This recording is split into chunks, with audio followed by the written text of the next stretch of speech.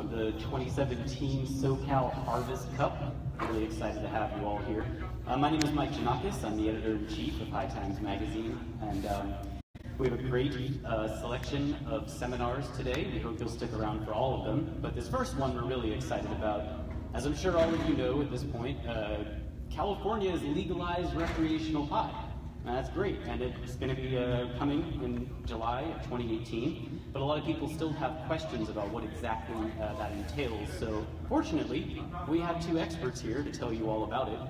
I'm going to introduce you to the moderator, and she's going to take you through the rest of the seminar and maybe answer some questions at the end. So please give a very warm welcome to a marijuana investment specialist, Nichole West. Thank you everyone for coming out today. I just give a brief little intro about myself as to why I kind of get a little bit of clout to ask all these questions up here. I've been in the industry a little over 10 years now. I was one of the original license holders in the city of Long Beach when Long Beach originally licensed back in 2009, which seems like forever ago. I also worked for Weed Maps and Marijuana.com. I worked with them here in California as well as out in Colorado. We got relocated out there, and I've been a part of development as well as overseeing in operations and sales for a little over $250 million worth of legal sales in the state of Colorado over the past 5 years. Now I'm doing private consulting for a lot of businesses out here in California. I just moved back. It's very exciting to be home. I kind of consider myself a marijuana refugee. I moved away to Colorado so I didn't go to jail and didn't end up embarrassing my grandma. But now it's time to be back, and grandma's really actually kind of excited to see me, knowing very well what I do this time. So we're back and very excited to be able to be a part of what's going on here in California. I've got a lot of questions, and this is actually kind of an exciting moment for me because here we have a marijuana lawyer, and I decided that I was going to present this as a bit of free legal consultation, if you will, for everyone. This has kind of always been my joke when I teach. Usually a lawyer goes up before and does a legal seminar portion of it, and I do the operation side of things, development, sales. I do oversee a lot of compliance as well. But with that, I always feel that it's very neat to be able to have a lawyer to ask the questions to, because this is, probably the most sought after position. Right after you get your right real estate agent, this is the next thing that you need to make sure that you got just perfectly, is a great marijuana attorney. And so I'm basically going to present this panel with Stefan here, and I'm going to present this as if I'm his client, and I just have some questions moving forward of how I'm going to make my way into the state of California. And there's going to be some times where he's going to have the answer of really go ask your own attorney of that, because if you guys are familiar at all with what's happening right now, not everything is black and white, okay? Not everything there's going to be a solid answer for, and I'd say more often than not, at this point right now, there's more questions than there are answers. But I'm just going to kind of let you understand some of the big questions that you need to ask, and maybe he doesn't have the answer right now, but these are things that you probably should put into your Rolodex of questions when you do decide to go sit down with your lawyers. And so here we have Stefan Borst Censullo. He is a lawyer. You do have your own practice, correct? Yep. And he's also working for Hoban Law, which is a large marijuana law firm in Colorado. So they do have branches outside of the Los Angeles, Long Beach area that he can network you out with. If, say, maybe Los Angeles is not your area that you're looking at, he has a huge network of legal advisors throughout the United States, all specializing in everything from criminal defense all the way up to marijuana law specifically. So if you could just give us a little bit about yourself. Sure. It was funny, Nichole and I were catching up about our shared city of Long Beach. That's kind of where I came out at first. I was a Long Beach attorney and political person there who also just happened to like marijuana. And when all the shenanigans that took place starting in when I moved there in 2010, it was kind of a nice time, but then by the time I was done with law school in 2013, we decided to reban all commercial activities in Long Beach. And I, as a consumer, woke up one day and realized that the thing that had got me through law school was now gone. All our doors were closed. All of them. And so once I just happened to be working at the time for the now mayor of Long Beach, Robert Garcia, and I took that as an opportunity to kind of work on the inside to see if we can get some sort of better recognition of the stores that had, at least in my neighborhood, never caused any particular problem or anybody had a particular issue with them. And we're, as we speak, sit here right now, a year removed from the passage of Measure MM, we have, I believe, 2, maybe 3 open stores right now in the city of Long Beach. 2, I believe. 2 connected on 2nd Street, which I've worked to help. It's gorgeous. It is really nice, and we got it passed. It's funny, if anybody's aware of Long Beach, you know that we had one of the probably most active and most articulate opponents to legalized cannabis in the 3rd district of Long Beach. She is an Orange County district attorney, and killed our plans about 2 or 3 times before we finally got it passed through on a citizens initiative. And the first store to open up was right in her district. And when she read the security plan that I helped write, she said, "This is the gold standard for the community. We are now," and I can say this, that building is more secure than the banks on the same street. The residents are gonna love us.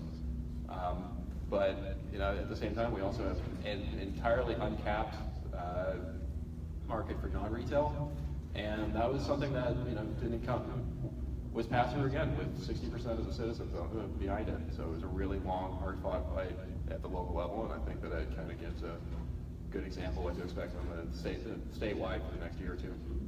So not only did you have a legal standpoint from him, you do have an understanding as well from the inside, the way that a government like Long Beach specifically, I don't know if any of you guys are familiar with the city of Long Beach, but it's a big little city, if that makes any sense. It's got a lot of people, there's a downtown, there's a harbor, but it's still a very small town in the way that the government runs on a day-to-day. So it's very interesting to watch Long Beach roll out their laws. I mean, Long Beach was the first in the state of California back when I was licensed years and years ago to actually have a full licensing process for marijuana. I mean, they were far ahead of their time at that point, and which is why the state ended up deeming 3 portions of that ordinance unconstitutional.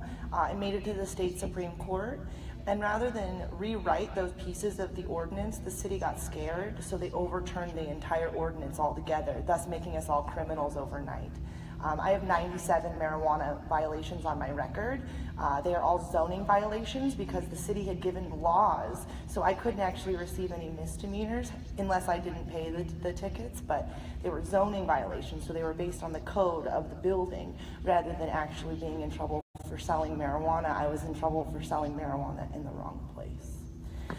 So I just have some questions I think are, kind of on everyone's mind that I feel like we want to know. And I'm going to start with something very obvious. We're here, we're at the fairgrounds, which is safe, right? But come 2018, there is a way for public events with marijuana, but it does have to be currently, as the statute states, in a fairgrounds, correct?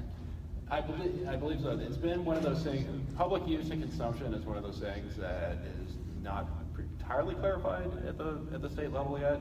My understanding at the local level, though, is again, this is something that can be created as an acceptable use. You were just talking about receiving fines. So anybody talking about local licensing, remember, your state is what's going to be giving your license to operate. Your permit is at the local level in order to be what you're able to do on your piece of land.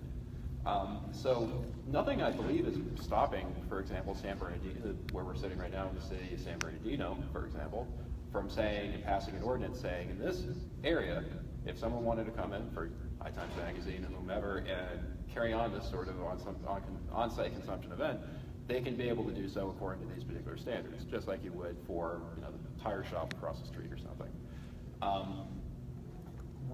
I know that a couple of different jurisdictions are also actively looking into this. This is something, again, that would be I would think would probably fall more under the adult use or a license category if we're going to be thinking about it from the perception of SB 94. Purely because even though everybody here today brought forth their medical recommendation, because we're committed, consumers to this particular product, most of the municipalities are looking to get tax revenue from tourism. And I think they're going to be looking at the Colorado example where every single hotel or restaurant, because of existing 20 years now of anti-tobacco ordinances, it just says, absolutely not. Are we going to open up the door again to smoking inside of bars, restaurants, hotel rooms, anything like that. It's just logical. They're not going to try to open up that can of worms again. So it effectively banned all public consumption. And so unless your residents were, your residents who had property were the only ones able to consume at that point. So that falls under the Clean Air Act, correct? Exactly. So one of those existing kind of conflicts with laws that was never intended to be applied to cannabis is now going to be a kind of a problem. But there are a couple places that have, they're already looking ahead to this. I know West Hollywood, for example, again, always on the precipice of new progressive legislation, is looking into something that would allow for some sort of adult use. Adult use social consumption being the operative terminology to look there, happening at the, probably within their bar scene, I would imagine. Tuesday, again, not to make this too Long Beach centric, but it's entirely random that we're here today. And Tuesday, the City Council, after all these years, is going to quietly take up in Long Beach the issue of possibly putting forth an ordinance at a later time for adult use consumption. And given, again, our existing kind of restaurant retail heavy city planning, I would imagine that it's at least something that they would consider. But beyond that, yeah, there are a lot of places all across California because of all these bans. You see it in Kern County, here in San Bernardino County, pretty much anywhere where they've had these sort of large gatherings of Prop 215 compliant places. These are more or less rural conservative areas that don't want a permanent establishment of retail outlets, but they'll surely take our money to come in here once or twice a year, and so I don't see them stopping that, because frankly we're one of the few vendors to be able to support these sorts of locations over and over again, and we're a lot safer we cause far fewer public problems than any of the alcohol or tastings or anything like that go on. Absolutely, and it's very interesting right now the way the law is stating for the state that if we did have any, as it stands now, public consumption events, they would have to be on fairgrounds, which I think is kind of interesting, being as we're trying to keep this away from children in my mind. And if anyone, if you think of a fair, right, you think of like a Ferris wheel and like a giant thing of cotton candy and like a petting zoo or something, that's what I think of when I think fair. So I think it's very interesting that the state would say, okay, but only consume on the fairgrounds when it's an adults-only fair night or something. So I just think the public events is going to be a very interesting future. I mean, the way that we're able to exist under a Prop 215 will be very different as far as any of the booths are concerned. I think it's going to be a very interesting year next year for us to see, especially at a High Times event in Southern California, how that will pan out, big picture. And then as far as my next question, this is always a very interesting one in California in general, packaging, right? Okay, so I've worked and I've expanded now in 7 states, full compliant businesses in retail. Washington has no regulation for the childproofing. So they're waste, although everything does have to be pre-packaged, right? So it shows up, it's pre-packaged, you can't open it, it has to leave that way. No open containers in Washington whatsoever. You can't open your jar and smell it, okay? It has to come from the grow, from the facility to your store in the container, okay? So, but it has to be tamper evident. They have much less waste in a situation like that than in Colorado, where in Colorado it doesn't have to come prepackaged, but it has to leave child resistant, resealable, opaque, all of these additional requirements. And I don't know if any of you have ever worked in packaging, but it is not that simple. And now when we start to talk about child resistant resealable, so now we can put it back together, and it needs to be opaque. A lot of times you'll only be able to receive one in one package and one in another, and you'll find people getting their opaque package and putting it into a child-resistant thing, or vice versa, getting the child-resistant thing and putting the opaque package on the outside of it so that it's child-resistant and you can't see in it. But the ability to do all of that ends up creating quite a bit of waste. So when you look at a dispensary in Colorado, you'll very often see like the recycle box at the end, because you've got the bag and you've got the bottle and you've got the thing that went inside of that. So there's so much plastic being wasted along the way. In California, any of you guys who live here know the bag situation has become a very serious issue in different cities and counties. And Long Beach, for instance, was one of the first ones to outlaw bags altogether at a grocery store level. So I'm very curious, how do you think California is going to treat the packaging situation and walk that line between being environmentally conscious and concerned in a conservative way for child resistance? Yeah, so I mean, it's funny, I think honestly, I think at least at the outset, you're going to be seeing the worst of all worlds. There's going to be a tendency to overregulate and to do more than what's necessary, if just because, again, and I think there's a fair amount of good reason for that. We're going to be under the microscope of the Department of Justice, and the entire reason to EDRA for us existing, based on those Attorney General guidelines in the Nichole memo, are already being scrutinized in every single way by Attorney General Jeff Sessions. Therefore, I think that there is going to be a tendency at the legislative level to feel that we have to overcompensate for that within our legal stores. And so at least within the first couple of years, I would imagine, because I'm already hearing this from local planning departments who have been visiting, especially Colorado, I think. Interesting, I'm not hearing as much from Washington or Oregon, even though those were passed more recently. It's been Colorado has been seen as the gold standard for whatever reason, for the overregulation of this.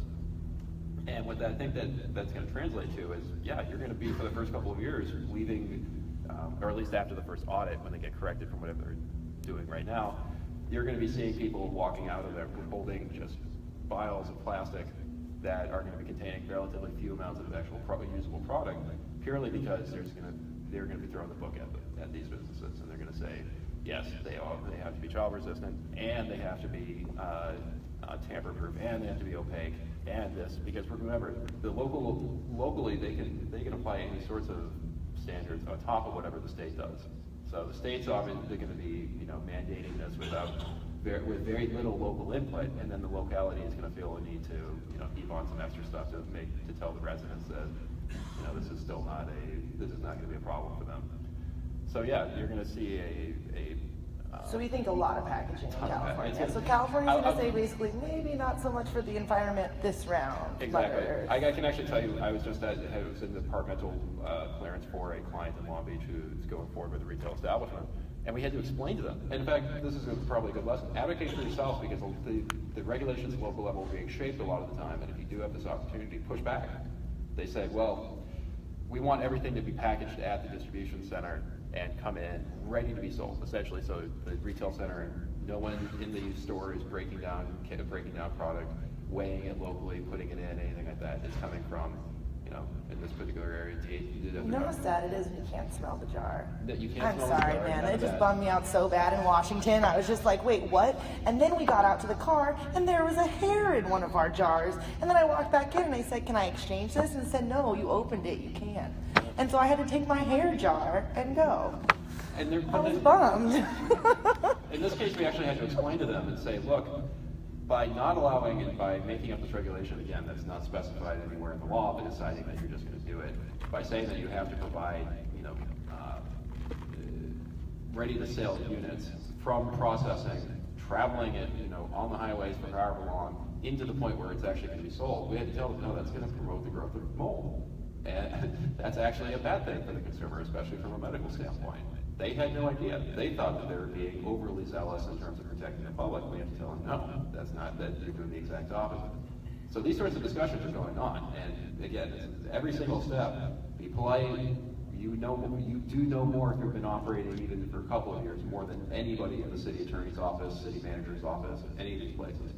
And don't expect them to know what you're talking about either. Oh my gosh. So explain to them, if you're doing something, if something that you've been doing in the gray market for years to avoid detection and avoid civil suits from hurting anybody, and make it profitable at the same time, and you're still here after years of doing that, then you actually have something to educate your city on in terms of best practices, and use that terminology to explain, no, we do this in this particular way because we make sure that because it actually helps the consumer in the end. And it's something that we want to translate from the gray market into the black market, into the now accepted legal market.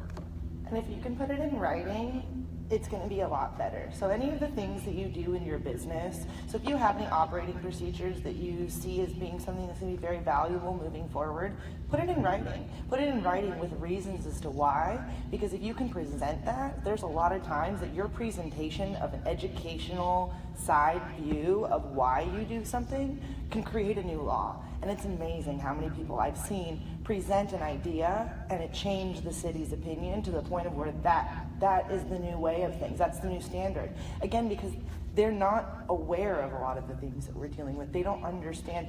And once we do get into law, be prepared to stick sometimes and pivot sometimes, because it's going to be changing so fast that you're going to have to be flexible in it. But yeah, so packaging, I think it's going to be very interesting to see California roll out. And I kind of assumed that they'd go a little overzealous, but then I was thinking about how serious they are about the environmental side of things with the bags, and maybe this is one of the things where you're going to have to start paying for packaging to make sure that we get it covered. We pay for the plastic bags at the grocery store, 10 cents. Work it out. One of the things that you'll see, think about it holistically as well in these applications at the local and state level, but especially at the local level, I'm seeing that they already are requiring even retailers to consider environmental impact and what they're going to be doing. And mention on the outset that, look, this packaging issue that you're already creating is going to require us to deal with some sort of recycling issue, just so that when you do have to do it, it's not going to be a surprise to them. All right, so my next question is a very heated one. I'm interested to see everyone who is watching the laws progress. You're probably very aware that the state of California has required labor peace agreements for marijuana businesses, okay? So a labor peace agreement is an agreement with a union that says that if your employees do decide to go union, and unionization is 50% plus one person, if 50% plus one people in your company want to go union, you cannot stop that. And you have to go into your licensing with an agreement stating that you've already negotiated with the union that you would align with them if this happens, right? So I'm very curious to see. My question to you is, how long do you see it before marijuana is much like grocery stores in California with unionization? Hopefully right on the onset. I'd say 35 days. I'd say if you're not already equating for marijuana, for labor wages, which union minimum wage in California is $16. So the lowest wage that you should be offering your staff would be $16, because if you're not offering them at the very least union wages, there's no reason that it won't happen tomorrow, because all they have to do is say, I want union wages. So if you start every one of your employees at $12, $13 an hour, what's minimum wage here, 10? Minimum wage is going to be raised progressively in California. What is it right now? 10? I think it might be up to 12. Different counties, or like San Francisco. But what's the lowest? Is it like 10 something? 10? It's going to be 15, I believe, by the next year. But, so then I would imagine that the union minimum wage would go up as well, because it's a. But the union wages are actually, they're good. I mean, not to contradict, but I think that they're usually, or they come into an agreement through the contract process. Yeah. And so, I think that's an instructive thing to know as well, is that yes, you won't be able to stop your employees by signing this particular deal from unionizing. But it doesn't mean that you're giving up necessary leverage within as an employer through the contracting process. It just means essentially that you're at compared to every other employer in the country, you are at a more even keel with your employees during that negotiating process. Now, specifically, I think come from a very pro-union and pro-labor background compared to a lot of the operators. And that's why, once you're accepted into the protection of a unionized workforce, you're going to find it a lot easier to be able to negotiate your future regulations and pro-business laws purely because you're going to have a workforce that's going to show up to every single one of these city council meetings wearing your company t-shirt, wearing the UFCW or Teamsters t-shirt. I don't know if you guys are familiar with UFCW, but you absolutely should be. They've been implementing laws in cities and counties around California more progressively than any of the organizations that we've had in marijuana over the past 5 years. The UFCW, the United Food and Commercial Workers Union, they already are willing to, once you go union with their business, they have banking. The union, if you are unionized, they will allow you to bank at their credit union, which is very exciting because I'm sure you want to be able to put your money somewhere, right? And I honestly, I'm very pro-union too. I'm from Long Beach as well. And in my opinion of the way that these businesses have progressed so quickly, I think it's very valuable to the fact that the union takes care of a lot of the things that we as marijuana business holders don't necessarily want to have to. You know, union does really help as far as like streamlining HR, payroll, all of the things that you normally would have to handle. You know, on that. So there are upsides, but and you pay lobbyists like myself a lot less money over time because you have an internal political machine built into those unions that far exceeds any particular private lobbyist.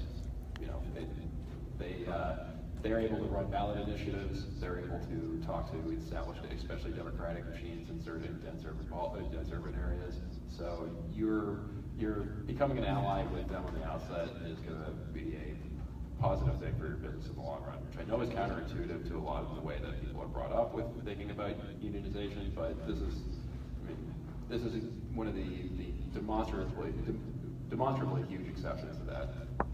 If you are in ag land or anywhere near a harbor, you will be union within months at the very most. And I'm just giving that as a forewarning and an understanding of the future of this, because that's just going to be the progression of it. Once one of the businesses, and this is kind of, you know, the biggest thing is you get a few of the major players to go union, their employees go union, and now their employees are within that network and they want to be represented as such. And it's unfortunate, but there's been, you know, years and years and years of people. I mean, it was a piece of this culture of getting paid for your work in exchange for stuff, and whether or not you realize that a lot of times that's an abusive method, because a lot of times you're not getting what your worth of your wages. Sometimes it's a great way, and you're getting double if you're out there, you know. But at the same time, you're not able to maintain or, you know, be able to say that you have health insurance for that matter. But I think it's going to be very interesting, and just I want to make sure everyone's very aware of the fact that the union is going to be a very big part of what's happening in California. And if you watch very closely as the cities that are developing, you're going to see the involvement very, very real with the unions being a huge player in why cities that were once moratorium things are now actually going to allow for licensing, because the unions have some of the biggest lobbying efforts in the United States, for that matter. I got a fun question. Pre-ICO, is that the thing still? Like, are people, I mean, I hate to make light of this, but it's so up in the air. One day it's like, this is the answer and this is the Holy Bible. You want this pre-ICO license, give me $15 million. And now it's like, you might just have a piece of paper. My personal opinion, having been one of the people that actually helped found the Los Angeles Cannabis Task Force, which was a group of delivery services who bonded together to be able to try to help preserve their, you know, operating standards in the dense, you know, the densest, biggest cannabis commercial area in the country. I don't think that there's a simple way to be able to answer how the Los Angeles market is going to come out. Again, as someone in the South Bay with a relative who's now worked to help create a more regulated working environment, we're happy to take advantage of the confusion that has been created within the city of Los Angeles. Long Beach is raking it in right now, because everyone's like, well, at least they understand what they're doing. I mean, Los Angeles County, in that manner, is going to be coming up in that time, you know, because of the presence of Janice Hahn's, you know, office as a refuge from the miasma that is the Los Angeles City Council. You know, she's now a couple of years removed from the 2007 battles, you know, that determined which gave way to what we now know as pre-ICO. I mean, granted, and this is one of those questions, obviously, that is asked your own. If you are interested in the Los Angeles market, to consult your own, obviously, like anything else, but specifically consult an attorney on this particular matter, just because anybody looking to acquire these businesses that are currently operating in the city of Los Angeles or that expect to have some sort of affirmative recognition for the city of Los Angeles, you're going to have to do a lot of due diligence just to be able to make sure that what they're representing is actually true.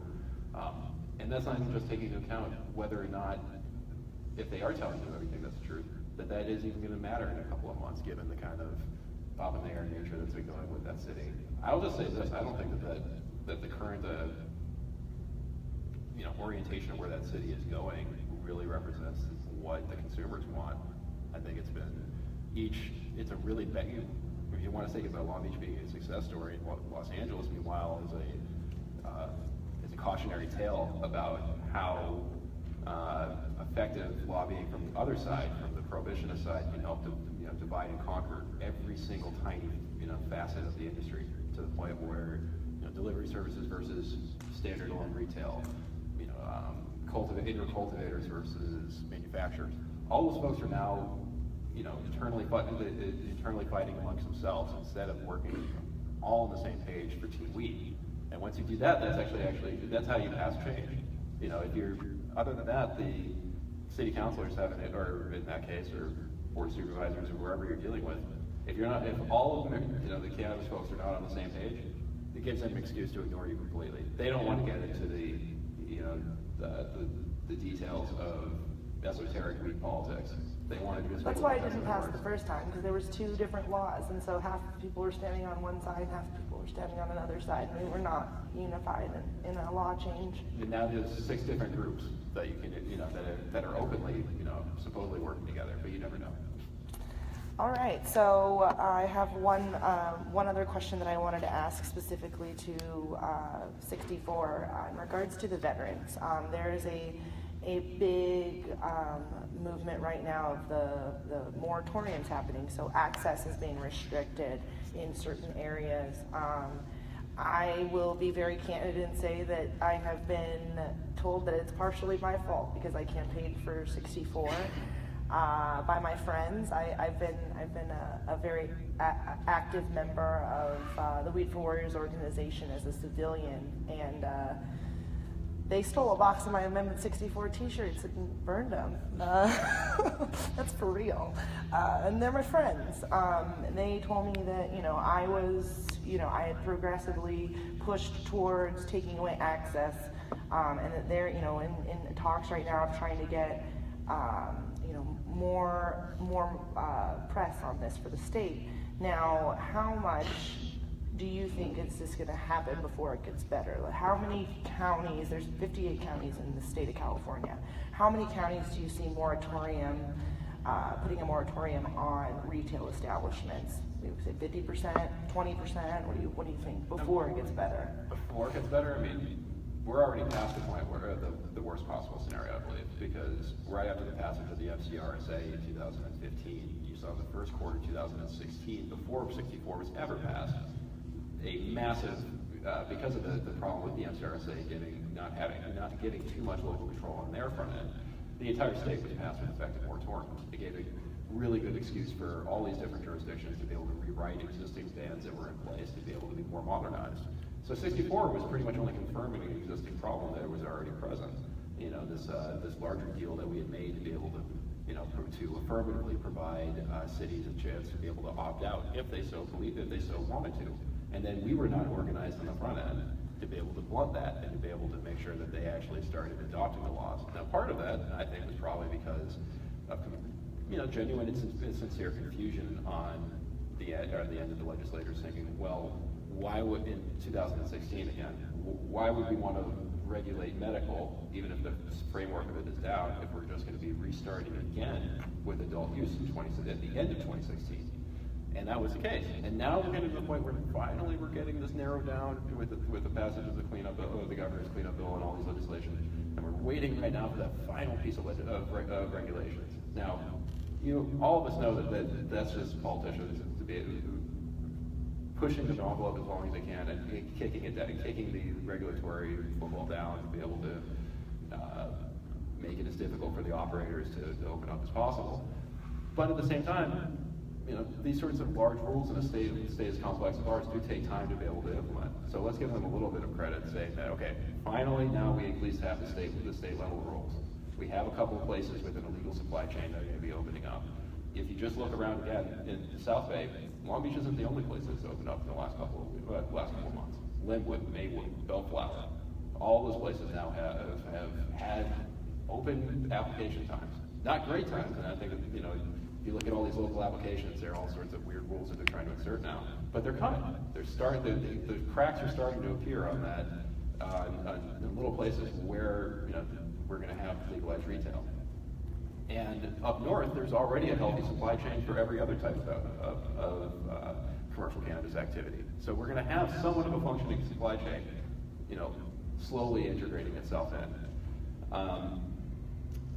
But, you know, instead of opining about mistakes that were made in the past, you know, strategically, and I think there is a case to be able to make by saying that, you know, not trying to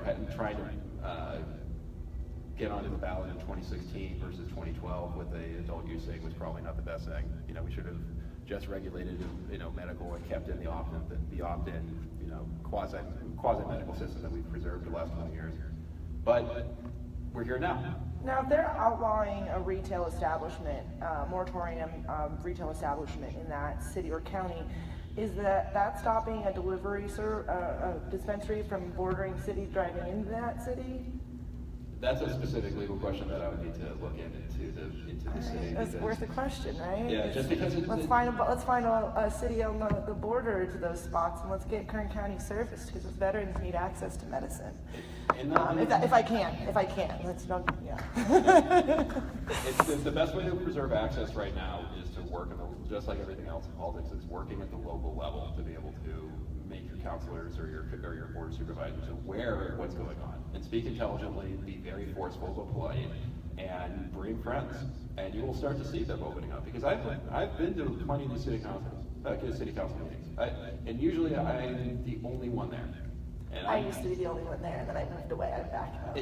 I'll hang out with you now. It's very lonely to go to the city of Temecula, or, you know, the county of Riverside, or, you know, San Bernardino or something, and be the one person saying, "Hi, you know, I'm here promoting regulated cannabis with an open ordinance system. No weird, you know, lotteries, just a thing where you know, get compliant land and then a good buffer zone and put forth your paperwork." And councilors are looking around very, you know, very confused because they're used to somebody screaming at them. You know, if you come with that sort of approach, you're going to find that that these cities are going to be falling a lot faster. But it's just that we really do need to come to these meetings. Sign up for counter-regs, see when they're going to be happening, talk to your lawyer, and get them to be the person who's going to tell you when they're happening.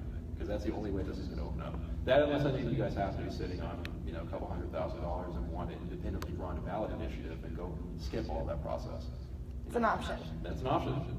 It's one way that's been promoted, that's been getting the change going through, but it's a very expensive and not very friendly way to be able to introduce yourself to the community. It's much better to be able to convince the board of supervisors, the city councilors, the city manager, all those folks.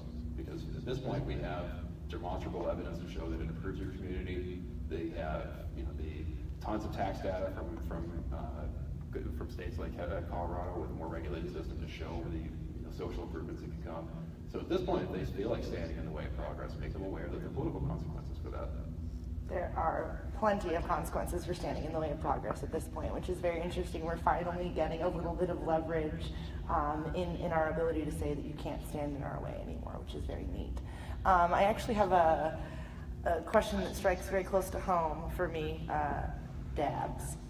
That's not the question, that's the beginning of it, but I'd like to start my statement with dabs. I'm very interested in the extract manufacturing and how that's going to pan out big picture.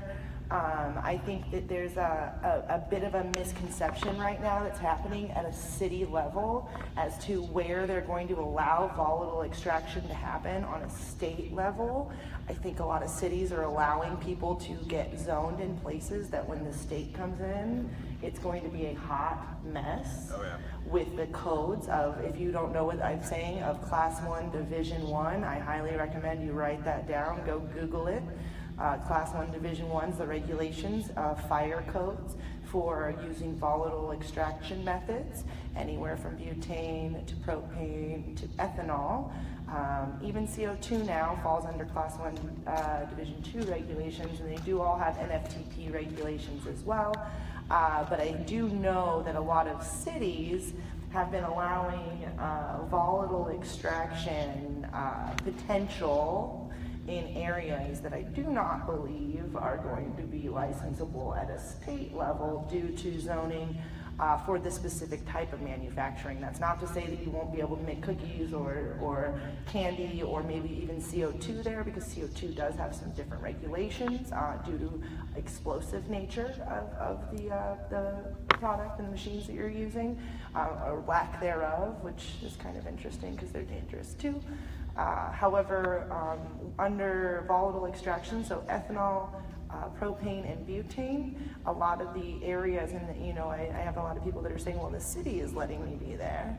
And I say, well, that doesn't necessarily mean anything, because the city, again, like he's saying, is giving you a permit. Your license to operate and do business is going to come at a state level. You're going to be getting zoning permits from a city. You're going to be able to be getting your business licenses from the city.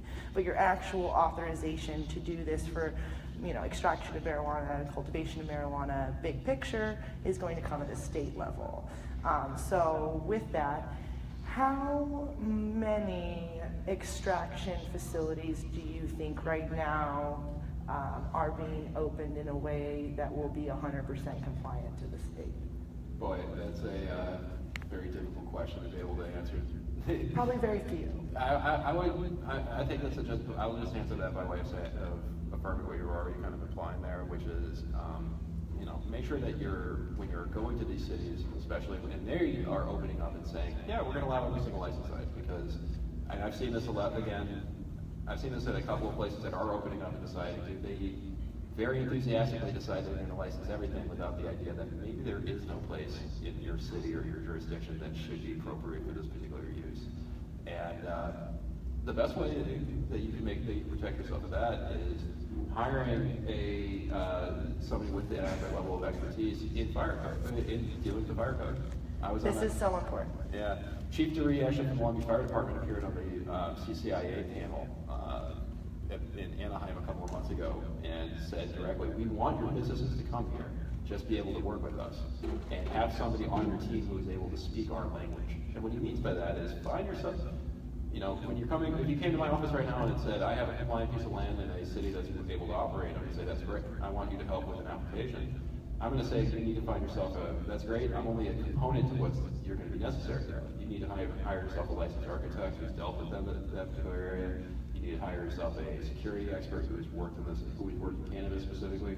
But now, if you're dealing with manufacturing, the other expense that you're going to have to play out is somebody who has plenty of experience in dealing with the fire code and is able to speak to these jurisdictions specifically about what their existing building code is and how it's going to translate into for this particular use. So I've had these exact same conversations about what sort of extraction methods going to be able to happen in the city. What sort of are we going to require a 30-foot smokestack to be able to be put in for this? Is that going to be necessary? I'm an attorney. I only know my job is to be able to look at the existing law and explain it to somebody who doesn't really fully understand it, or say that the law needs to be changed to fit this. I can't understand. I don't know anything about a particular matter beyond just what I can read. So make sure your team has somebody who's able to talk to an environmental, health expert for the city, or the fire marshal for that city, and talk fire, code with them and say, no, this business is going to meet existing standards for the building code and not going to require a particular variance, blah, blah, blah, blah, blah. That's going to save you a lot of money and a lot of time in the long run. And make sure, frankly, that the state's not going to come in and revoke your permit and say, you can't actually exist here because of something we decided. Now, I would have to ask the $10 million question, which is, when can people who are 21 actually buy some weed?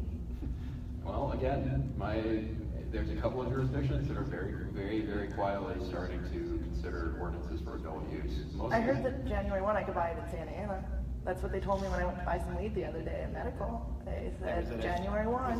Was that a licensed store that said that? Well, maybe Santa Ana, maybe they know something we don't in terms of what that wonderful city council is going to decide to do on January 1st. Or maybe the people that were there didn't know very much. That's also very good. Yeah. I'm going to go with the latter. You're gonna find that the difference in opinions about any of these issues is gonna even challenge. Is gonna have 4 or 5 different shades even on the lawyering end. But yeah, don't. With regards to 21, you know, until your city says your city or your county affirmatively says we are going to allow a license types, in other words, adult use license types, to be able to have legal uses within our controlling jurisdiction for land use. Unfortunately, the only legal way in which you would be able to procure cannabis without a medical recommendation is if I went into my pocket as a friend and just handed it to you. Gifting is acceptable. Gifting We can is acceptable. gift recreational marijuana as And of expect- January 1. Gift, just for those with black letter law, you know. 1 ounce or less. But it also means you received nothing in kind. Nothing. Not a, you know, this Cooperative is truly thought process this is not the thing anymore. You can truly throw it inside of your stockings at Christmas. You can wrap it up and give it to somebody. You can even give it to a politician, believe it or not. They will have to disclose it on their Form 700 in terms of what its actual added value is, and it might be nice for you to provide them a receipt. If it was 21 and over, then you could put it into a cannon, into a t-shirt cannon, and like shoot it out into the crowd. That would be legit. Yeah. As long as everyone here was 21. But Doesn't that sound fun? nothing in kind. So don't try to set up some complicated nonsense. Don't believe some lawyer tells you that's some complicated nonsense where you're going to be able to exchange for some sort of donation or provide them some other thing in kind. As long as they no. Truly is just going to be gifting it until they stay licensed to do that and proper land use at the local level to do that as well. So besides lawyers, what's the most expensive part of this business? Oh man, I mean, Besides lawyers. expensive. Our guest architects at this point are killing it because if you can draw a fancy picture about what your weed room is going to look like, a city councilor is going to stamp it and allow you to do it. Security experts also. Every ex-cop in the world who spent the last couple of decades busting down grow rooms has a really good idea of how to make them more secure. I've at this point now had 3 different cops work for me. They're It's great. so cool. They're the best, actually. I mean, the It's nice so thing. cool. The nice thing about ex-cops now working for us is when you tell them I need a security plan for the city, here's the ordinance, and I need it by this time, they send it to you on time. Deadlines. Yeah. And they will pass muster. So I guess right now I've been looking at real estate costs in the city of Long Beach. I've been looking at some properties in it. You're looking right around $3 a square foot on property that actually has a value, I'd say, of about 65 cents a square foot.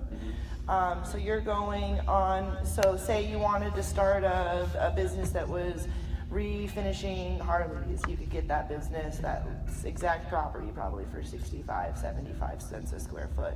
And now the moment that you tell them that you're marijuana, you just went to $3. And there's no gray area on that. They don't care. Now, one of the things that I've been trying to retrain everyone for so long, we were in a mindset of we have to own this real estate, right? Because otherwise you're going to get evicted, and nobody wants to get evicted. So buy the property, find someone to buy. We're going to change, okay? This times they are changing for marijuana. I would rather take my $1.5 million and invest it into my business and find a lease rate for 3 to 5 years in a smaller business so that I can get going, get my established business model, get my foot in, make sure that this is what I want to do before I dump an exorbitant purchase rate, okay? You're still going to get killed on the purchase. It doesn't matter. The moment that they find out that you're marijuana and not a real estate company, they will still kill you on the purchase. So my professional opinion right now, when everyone says, oh, I got this building for $2 million, I got this other building for $3 million, I say, go find something that you can lease for $3 a square foot, get a 5-year lease on it, a small business that you'll max out on in 5 years and hopefully move into a bigger location or buy your neighbor business, blow a wall out, expand. I would highly recommend that rather than taking your first few million that you borrowed into a real estate investment, because now we're finally getting licenses, so this isn't going to be the same type of thing that we used to be in where we didn't have a piece of paper to say that we were allowed to be here. Your lease has to say marijuana on it. So in order for you to apply for a license, your lease has to be completely stipulated into what it is that you're going to do. So now you're protected as any leasee of any business in the world, or the United States or California. But you're protected the same way that you would be if you were building Harleys. You're protected under all of the same regulations because they can't pull out the, oh, well, they're doing something illegal, I'm kicking them out. That's not happening anymore. That can't happen anymore. You will be protected. Just like we were saying before, we're finally getting a little leverage politically to say you can't do that. We're finally being treated like real business people now when it comes to leasing. So my professional opinion right now is if you've got $3.5–4 million to put in on a business, earmark $800,000 of that for a really high lease for a few years and spend the rest of the money on your business. Make your businesses compliant, bring the right team, train the right people from day one, because the biggest thing that you're gonna get yourselves into trouble with here is the liability of your staff. That's the biggest risk that you guys have. Every one of you thinking about going into this business right now, you take it seriously. If you want to be a business owner, you're going to make sure that you try to do everything, to the law, especially if you're waiting to the point of where it's legal before you even get in, right? Well, half the people that are going to be working for you are not going to be that way unless you teach them to be that way, more than half of them.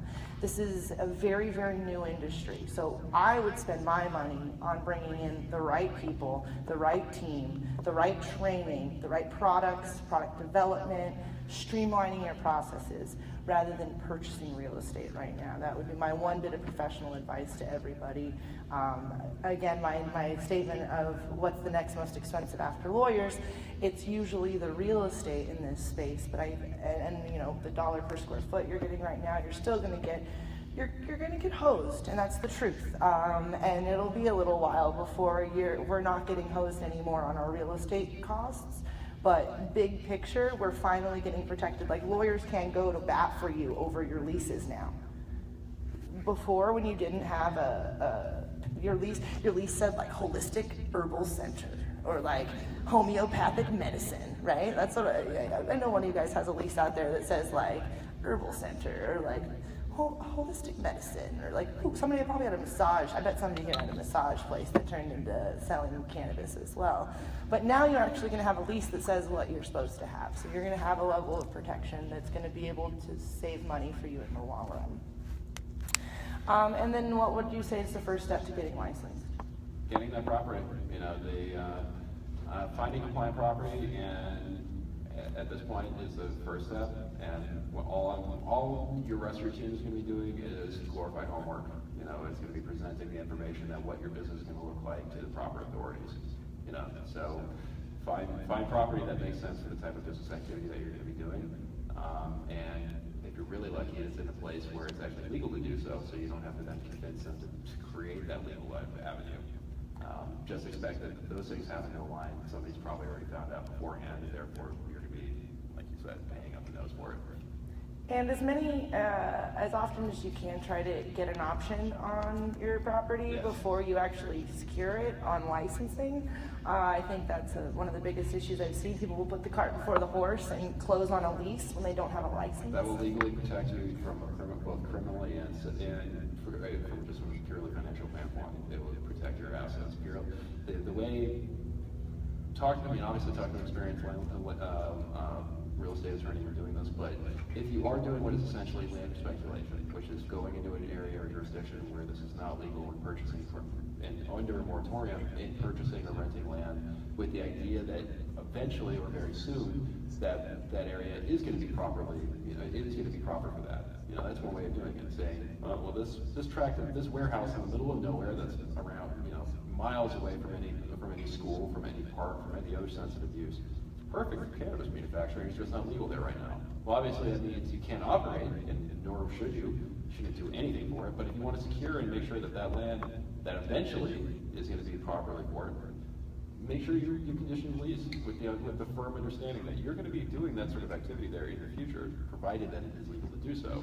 But in the meantime, you're taking a little bit of risk, paying for it, and thinking and holding on to it for that eventual use. And you can construct contracts to do that are completely above board. All right, I think that's wrapping up our time. Did you guys have any questions for us?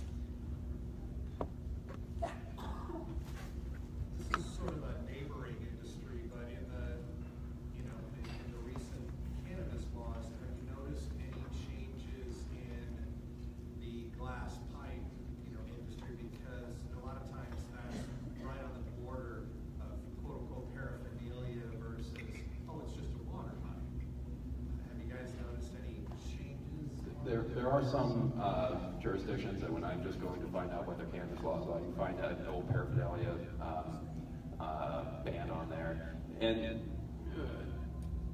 generally, I mean, again, this is not to encourage anybody to go into that business, but obviously the ancillary businesses in a gold rush always do better than the actual primary business. And so, you know, and in this case, it seems like even in those jurisdictions that do have paraphernalia laws on the books, no one seems to be really enforcing them particularly strenuously, because I'm going into every single 7-Eleven or anywhere else, and it seems like they're starting to sell things a couple of years ago, I mean, are being now exclusively labeled as for cannabis use.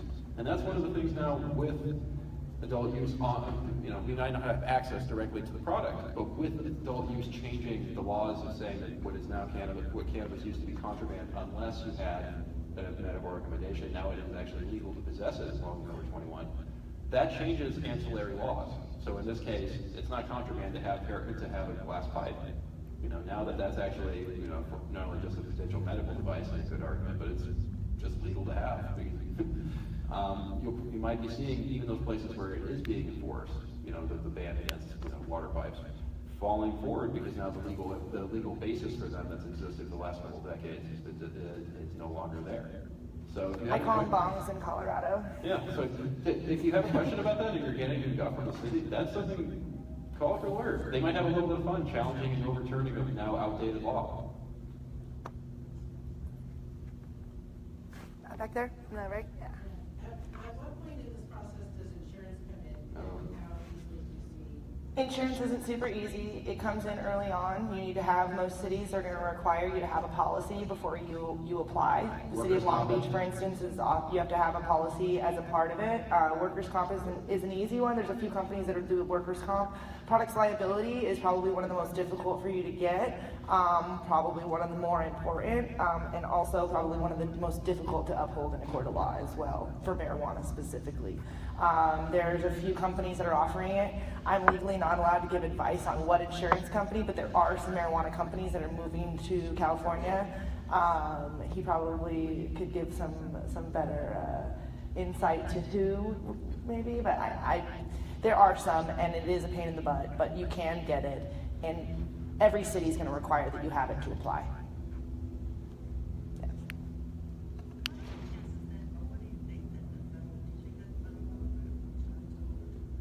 That's like the elephant in every room that we're in. I mean, do we think the federal government will try to overturn what's happening? I personally don't think so. I'm gambling on 2022. They really, really want to, but some things are happening in our favor. Some things are happening in our favor in the sense that they tried to go the above-board administrative route and promote and have this whole task force to be able to provide the recommendations. And basically, they stacked this task force to make sure that it would come out with the recommendation to overturn this Obama policy, because it's not being done. Again, any federal interdiction would not be coming because of it's not working. It is. It's just that it would be a purely, almost entirely out of political spite on behalf of the Trump administration. And what they're finding out is that any of the public desire to actually do that is gone away. And now, you know, 65% nationally of people advocating for full legalization. That's an important number to realize. That's far beyond the tipping point for promoting most legislation. I mean, we're polling above single-payer health care. So, is that a fight they want to have? I mean, it seems like in California, the Attorney General's office is ready and willing to go for a fight over federalism issues over this, and sanctuary bills, and a host of other issues that the federal government is trying to do. So, do they want to? Absolutely. And they're going to be looking for an excuse to. So, from the operator standpoint, do not travel with cannabis across state lines. No. Do not sell cannabis across state lines. Do not interdict cannabis to anybody under the age of 18 in a legal jurisdiction to do so. Keep your nose incredibly clean. Declare every single declare every single piece of cash that you get. You know, because you're going to have to be incredibly perfect for the next couple of years to avoid. Incredibly perfect. Yeah, to avoid they're looking for a test case. Don't be that person. I'm gambling on 2022 for legalization. I've got a bunch of money out there on bets. If anybody else wants to bet me, I'd be willing to take that gamble as well. If the Democrats weren't stupid, they would actually take it up as As an issue. As an issue, because it's one of those things, and this is something to remember too when talking to your local legislators. It brings out voters. It's not a very popular issue. It gets attention automatically. So if it's on the ballot in any sort of manner, it's going to draw a lot of attention and remind people of that going forward, that they're probably less popular than Proposition 64 was in the last election. Just tell them, look, well, how many people voted for you in 2012 or in 2016? More than likely marijuana, I'll hold you. Most people are less popular than weed. Most people. All right, well, I think that's it for us. Any other questions? Oh, one more.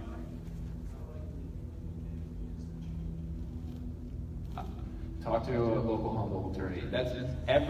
I'm an expert on Southern California politics, but whenever somebody asks me a question about that, and I know somebody, I'll try to say, go talk to so-and-so. Humboldt's one of those places. I would say California Growers Association has pretty good coverage of the small farmers out there.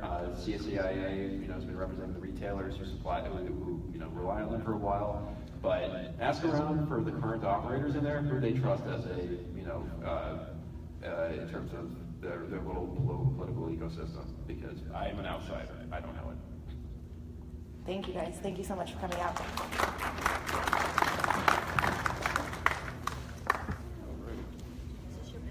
Yes, ma'am.